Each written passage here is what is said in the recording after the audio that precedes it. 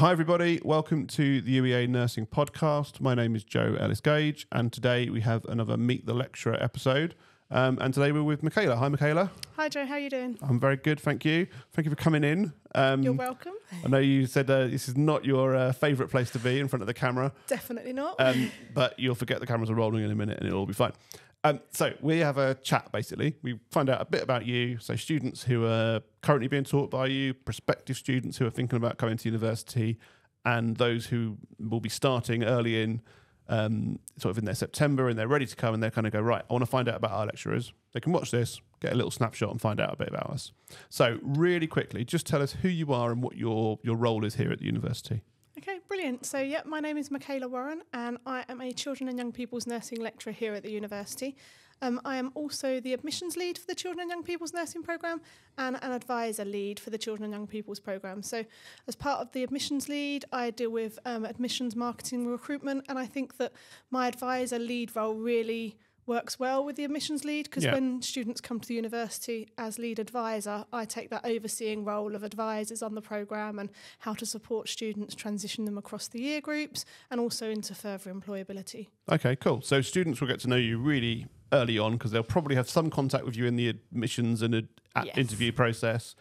Then when they start, they'll meet you as an advisor and you as lead advisor, and you then teach in the first year primarily on the BSc as well. Yes. So there's no escaping you in the first year, basically. Everyone gets to know who you are. Yes. Good. Okay, cool. So how did you become a nurse? What got you into it in the first place? So nursing. I always wanted to be a carer of some sort. I was always told by my parents that I was like sensible, caring, empathetic. So from a young age, I can remember pictures of me dressing up in my nursing costume and things like that. Nursing isn't a profession that runs in the family.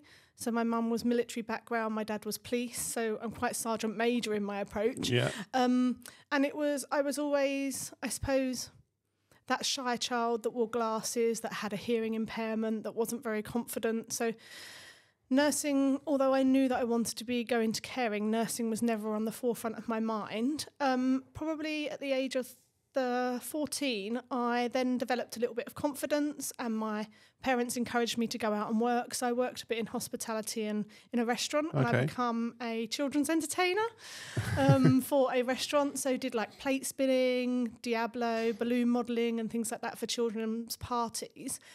And it was during then that I liked the engagement with children and young people. So I went on to do child development as part of my GCSEs. Yeah. But I had a huge fear of vomiting and I had a huge fear of seeing adults unwell. And adult vomit is really chunky. Mm-hmm. Adults unwell just reminded me of caring for my parents. What we're working with children in the hospitality section and in the hospitality sector and being a children's entertainment, I thought, maybe I do want to become into caring. I don't want to go into teaching. Maybe instead of caring for adults, I could care for children and young people. Yeah. So I think that kind of inspired me to pursue the role. Yeah, so it wasn't like always something you had your eyes set on, but you knew it was that sort of area.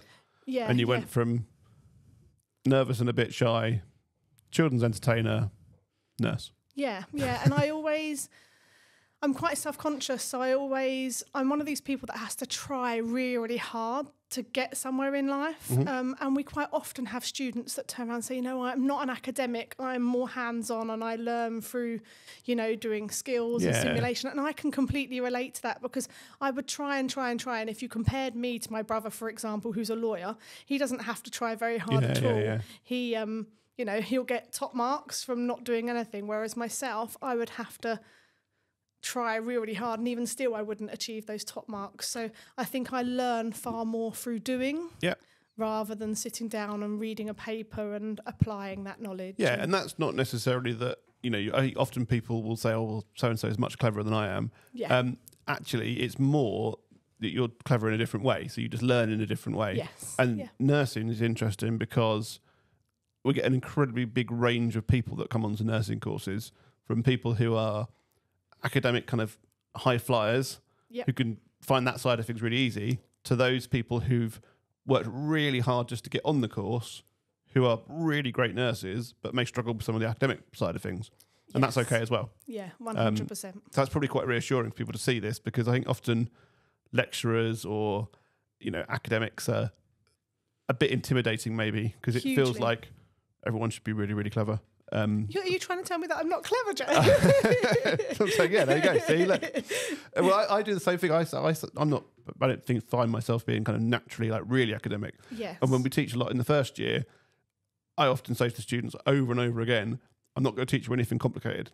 I'm going to teach you some stuff in a really simple way, because that's how I learn. Yes. And actually you want to learn some basics really well, and you don't need to be that complicated. Yes, definitely. It's not that saying it's easy, but you've got to present it in a certain way that works for everybody, and everyone finds their own kind of way of learning and how they take on information better. So, yeah. Yeah, definitely. Okay. And then where did you do your training? I did my training in the University of Hertfordshire. Okay. So, yeah, I grew up in Hertfordshire. And again, I say that when I started part-time work and I come out of my shell a little bit, I always knew that I wanted to stay local to home. Yeah. So I did move out of home and I stayed in accommodation when I did my nurse training, but I was always local. So my parents were still on my doorstep and my friends were close by and things like that. But yeah, I studied, I was quite young. I was just 18 when I went into my nursing training as well. So I didn't take a break from my A-levels or anything. I went straight in from finishing my A-levels to going to university, because I always worried that if I took that break after doing my A-levels, whether I'd change my mind or whether I'd actually go to university. So I thought, you know what, I'm going to just continue. Okay. And how was it? Was it like a steep learning curve when you got to university? Did you enjoy it? Did you... So obviously the curriculum when I done my nursing training is very much different to the curriculum now, and I liked my nursing training because there wasn't just the focus on children and young people's nursing. There was a significant element on children and young people's nursing, but I got the opportunity to experience adult nursing and mental health nursing as well. So I went on different placements, certainly across my first year. So that kind of cemented to me that I'd made the right decision for me in caring for children and young people's nursing. During my nursing training, because of the university that I went to, my placements were based in one trust.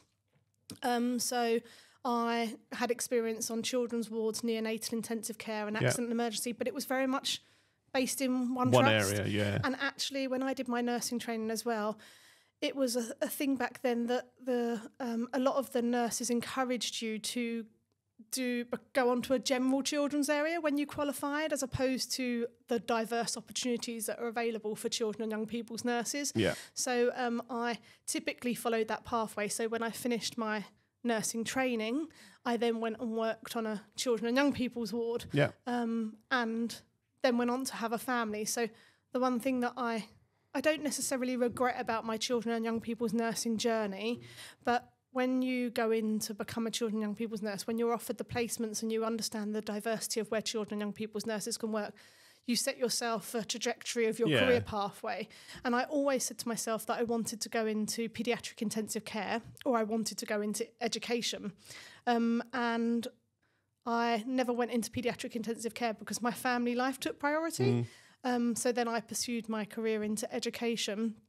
Because if I went into paediatric intensive care, I wanted to become one of those retrieval nurses. I liked caring for significantly sick children, or I liked the adrenaline that you'd get from caring for that acutely unwell child. But I still got those opportunities, but within the acute setting in the A&E department or on the acute ward, as opposed to, that transportation of that patient from one hospital to another. Yeah. Okay. And so you did your training, did the traditional thing, as it was kind of expected of you to go and work on a general ward, which is what a lot of people will do still, even now, which is fine. How long did you stay there for? Because you had this sort of this nag of wanting to have done something different. Did you think about going anywhere else? What was your kind of pathway like at that point? Yeah, so when I stayed there, I think I was there for about 10 years. Yeah. And I worked in different areas. So I worked in the children's ward, I worked in children's assessment unit, I worked in an A&E. So when I very first started working in A&E, it was an adult A&E initially, and then become a children and young persons accident and emergency. While I was there also, I got the opportunity to do a secondment to a children's special needs school for children with neurological impairment and physical impairment. And that was almost that was a real big highlight of my career in Hertfordshire, because it actually, there was so much that I took away from that experience in working with that school in that normal environment for that child and their family, and supporting them, providing that family-centred care and holistic care within an environment that's normal for them. Because when we bring children into the hospital, they're quite often frightened, scared. It's not a normal environment for them. So I found that opportunity really, really rewarding. And then after that, I went on and done my specialist nurses course for paediatric oncology care. Oh, okay. So I did that, and then I still worked on the children and young people's ward, but my focus was around caring for children with cancer, of which I thoroughly enjoyed. I think the only thing that I struggled with then was that because I had so much contact with children that had cancer, whether it was because they were coming in for blood transfusions or whether it was because they were febrile neutropenic or had mucositis, some of the complexities of cancer treatment, it almost become mundane. Like everything that I was doing was around children with cancer, and these children are really, really sick, but it almost felt that it was just part of my life. And one of the things that I really struggled with as well was I worked every other day. So I worked Tuesday, Thursday, and then a day at the weekend. So I always felt like I was almost at work, and there was never a significant break time from being at work. We had a young family, and I always knew, having had family that lived in Norfolk, that I would never stay in Hertfordshire to bring up my children as they started to get older. I always knew that I wanted to be close to the seaside. I always knew that I wanted to be closer to my grandparents. So then after 10 years, we jumped ship and moved away from my family and come to Norfolk. There you go. Yeah. So it's a big leap, but one you'd obviously, done for a particular reason, and it all turned out to do for the right, or to work, I suppose, in the end. Yeah, definitely. And you came and worked up here in a sort of general children's ward sort of setting again. Yep. And then how did you get across to the university? So sort of how did you go from general ward back up in Norfolk, or in to come into work here? Yeah, so like I said at the beginning of my trajectory when I entered my career, it was like paediatric intensive care, or it was like education. I was really inspired by the people that taught me children and young people's nursing. Yeah. I can remember my lecturers. I remember in particular this one lecturer who supported me during my dissertation, and the amount of support that I got, their knowledge, the way that they cared for us during our training, our interactions with them. So education was something that was always an interest to me, whether that would be practice education or in higher education in university. But because I only had my degree behind me, I never thought that going into higher education was something that I was able to do. I liked supporting students on the ward when I was working with them, whatever capacity that was in, whether I was teaching them a new skill or supporting them with their learning. And I worked through COVID, and during the COVID time I worked in adult areas as well. So I was on adult intensive care or adult high dependency, because in that time we used our transferable skills. And students were pulled from the practice environment just because of their own safety and the demands on us as registered nurses to care for really sick patients. And I kind of missed that connection with students. So I thought, what way can I rekindle that connection, that passion that I have for driving education of the future and teaching children and young people in nursing. So, I just applied for a job at the university, and here you are. Here I am. So, Good. And what is it you kind of like most about working here? I think for me, I like the team that I work for. I think I'm incredibly lucky to work with a really supportive team. I like the programme that we deliver and the variety that we offer on the programme. I like supporting students and watching them grow throughout the programme as well. So meeting students in the admissions process and coming into for an open day and seeing an interest in the course, to then support them through their first year and then transitioning into their second year and third year and watching them grow on that journey is something that I'm really, really passionate about and I really enjoy. And if you had to say one thing, so you had a student or a potential student who was thinking, is nursing for me? What should I do? What would be your one bit of advice you would kind of give them? I think go with your gut. We quite often have students that say to us, oh, I know this is a really silly question, and that's how they start their question. Oh, this is probably really stupid, or this is a really silly question. But one of my things that I say to them is, no question is a silly question. So go with your gut before you make any decisions about anything that you want to do in life, because the Children and Young People's Nursing Programme isn't an easy programme to go on, but make sure you're equipped with the knowledge that you need to have to ensure that the programme is the right programme for you. So ask questions, go with your gut. Yeah, if your gut's saying go for the course, it's for you. There's probably some good reasoning behind that. Yeah, definitely.